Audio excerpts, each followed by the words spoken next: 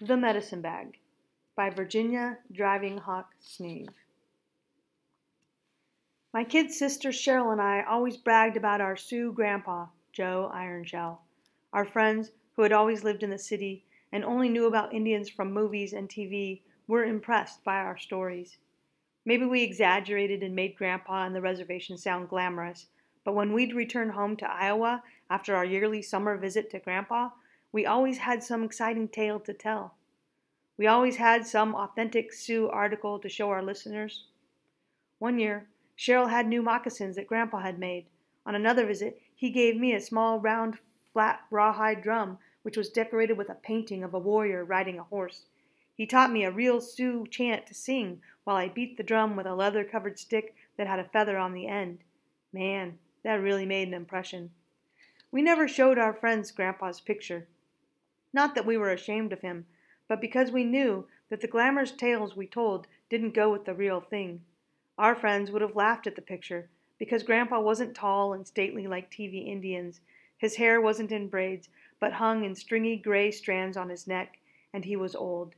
He was our great-grandfather, and he didn't live in a teepee, but all by himself in a part log, part tar paper shack on the Rosebud Reservation in South Dakota. So when Grandpa came to visit us, I was so ashamed and embarrassed, I could have died. There are a lot of yippy poodles and other fancy little dogs in our neighborhood, but they usually barked singly at the mailman from the safety of their own yards. Now, it sounded as if a whole pack of mutts were barking together in one place. I got up and walked to the curb to see what the commotion was. About a block away, I saw a crowd of little kids yelling, with the dogs yipping and growling around someone who was walking down the middle of the street. I watched the group as it slowly came closer and saw that in the center of the strange procession was a man wearing a tall black hat.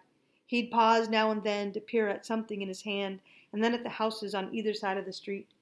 I felt cold and hot at the same time as I recognized the man. "Oh no," I whispered, "it's Grandpa." I stood on the curb, unable to move, even though I wanted to run and hide. Then I got mad when I saw how the yippy dogs were growling and nipping at the old man's baggy pant legs, and how wearily he poked them away with his cane. "Stupid mutts," I said, as I ran to rescue Grandpa. When I kicked and hollered at the dogs to get away, they put their tails between their legs and scattered. The kids ran to the curb where they watched me and the old man. "Grandpa," I said, and felt pretty dumb when my voice cracked. I reached for his beat-up old tin suitcase, which was tied shut with a rope, but he set it down right in the street and shook my hand. "How, Topozo grandchild?" He greeted me formally in Sioux. All I could do was stand there with the whole neighborhood watching and shake the hand of the leather-brown old man. I saw how his gray hair straggled from under his big black hat, which had a drooping feather in its crown.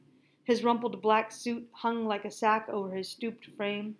As he shook my hand, his coat fell open to expose a bright red satin shirt with a beaded bolo tie under the collar.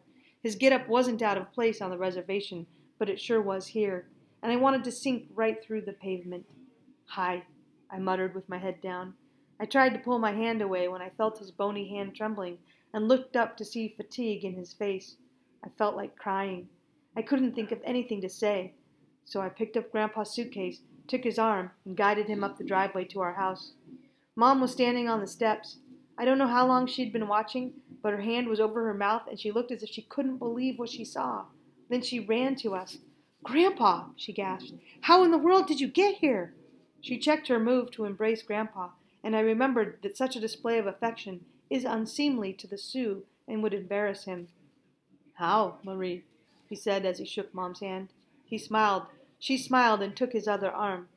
As we sported him up the steps, the door banged open and Cheryl came bursting out of the house. She was all smiles and was so obviously glad to see Grandpa that I was ashamed of how I felt. "Grandpa!" she yelled happily. "You came to see us!" Grandpa smiled, and Mom and I let go of him as he stretched out his arms to my 10-year-old sister, who was still young enough to be hugged. "Vincent Kala, little girl," he greeted her, and then collapsed. He had fainted. Mom and I carried him into her sewing room, where we had a spare bed. After we had Grandpa on the bed, Mom stood there helplessly patting his shoulder. "Shouldn't we call the doctor, Mom?" I suggested, since she didn't seem to know what to do. "Yes," she agreed with a sigh. "You make Grandpa comfortable, Martin." I reluctantly moved to the bed. I knew Grandpa wouldn't want to have Mom undress him, but I didn't want to either. He was so skinny and frail that his coat slipped off easily. When I loosened his tie and opened his shirt collar, I felt a small leather pouch that hung from a thong around his neck. I left it alone and moved to remove his boots. The scuffed old cowboy boots were tight, and he moaned as I put pressure on his legs to jerk them off. I put the boots on the floor and saw why they fit so tight. Each one was stuffed with money. I looked at the bills that lined the boots and started to ask about them, but Grandpa's eyes were closed again.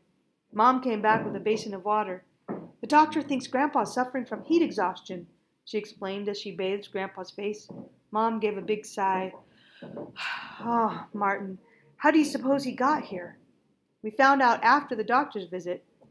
Grandpa was angrily sitting up in bed while Mom tried to feed him some soup.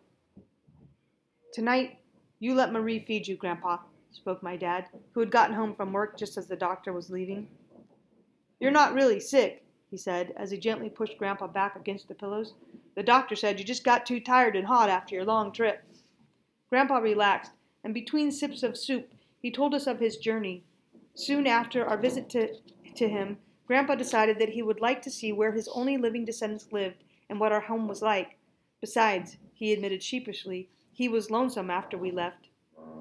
I knew everybody felt as guilty as I did, especially Mom. Mom was all Grandpa had left. So even after she married my dad, who's a white man and teaches in the college in our city, and after Cheryl and I were born, Mom made sure that every summer we spent a week with Grandpa. I never thought that Grandpa would be lonely after our visits, and none of us noticed how old and weak he had become. But Grandpa knew, and so he came to us. He had ridden on buses for 2.5 days. When he arrived in the city, tired and stiff from sitting so long, he set out walking to find us. He had stopped to rest on the steps of some building downtown, and a policeman found him. The cop, according to Grandpa, was a good man who took him to the bus stop and waited until the bus came and told the driver to let Grandpa out at Bellevue Drive. After Grandpa got off the bus, he started walking again, but he couldn't see the house numbers on the other side when he walked on the sidewalk, so he walked in the middle of the street. That's when all the little kids and dogs followed him. I knew everybody felt as bad as I did, yet I was proud of this 86-year-old man who had never been away from the reservation, having the courage to travel so far alone. "You found the money in my boots?" he asked Mom. "Martin did," she answered, and roused herself to scold. "Grandpa, you shouldn't have carried so much money. What if someone had stolen it from you?" Grandpa laughed.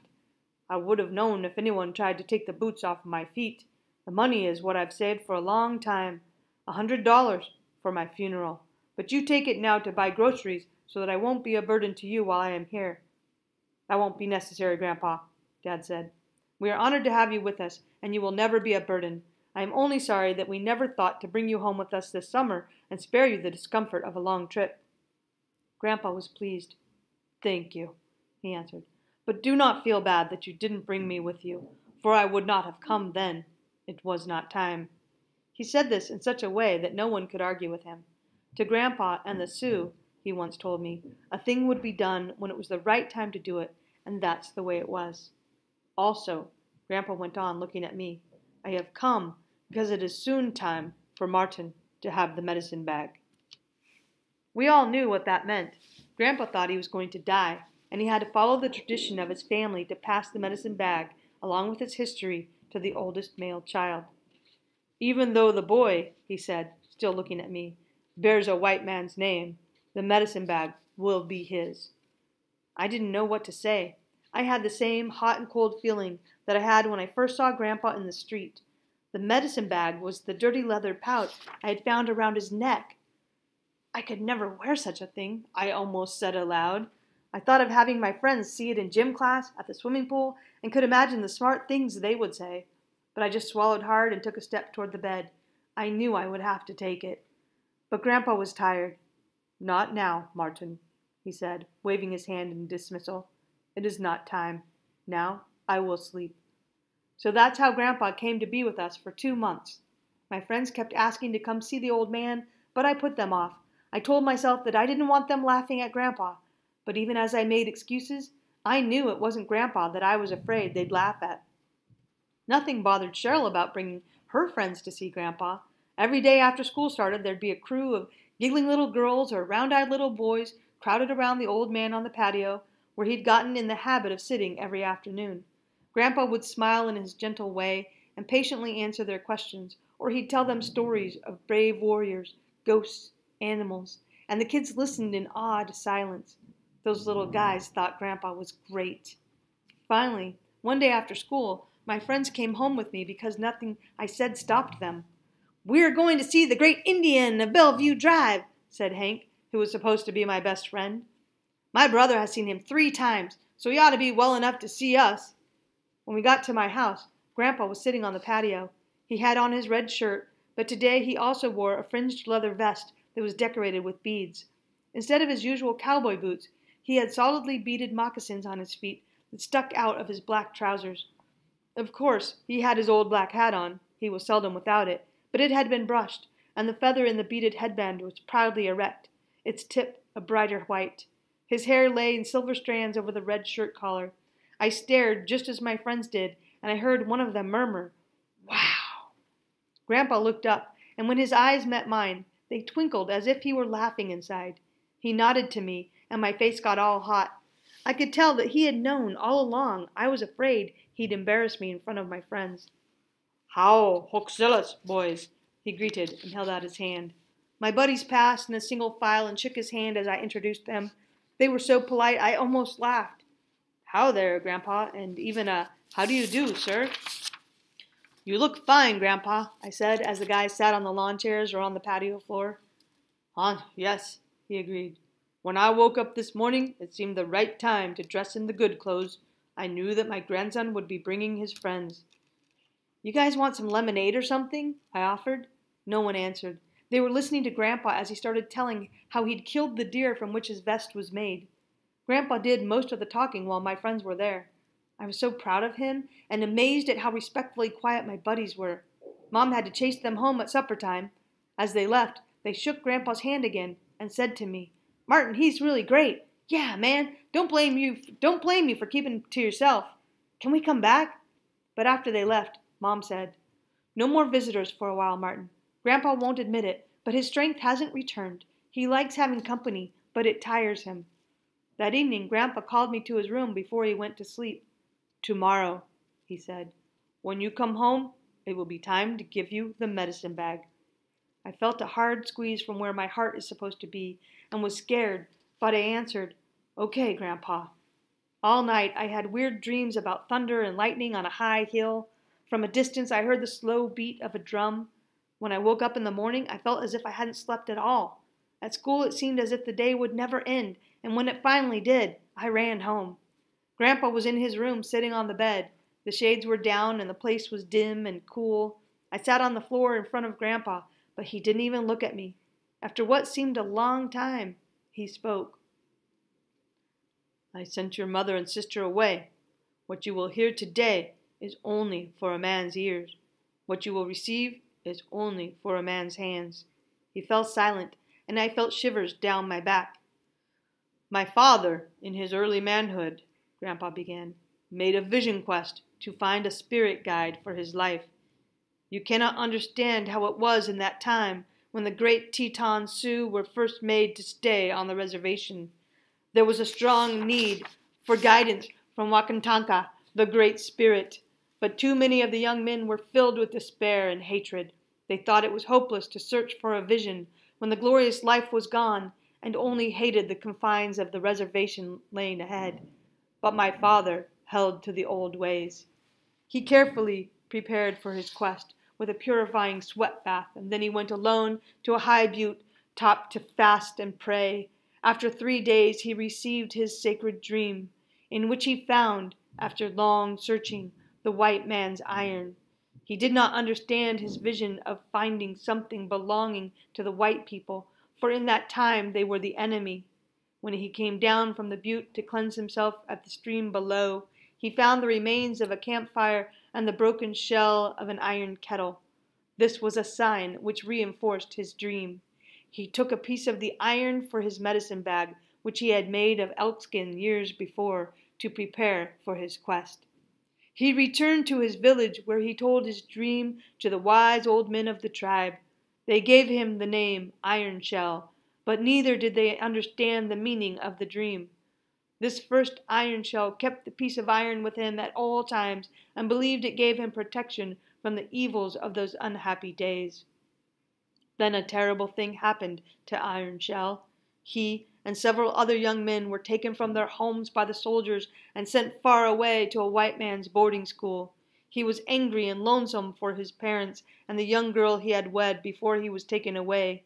At first Iron Shell resisted the teacher's attempts to change him, and he did not try to learn. One day it was his turn to work in the school's blacksmith shop.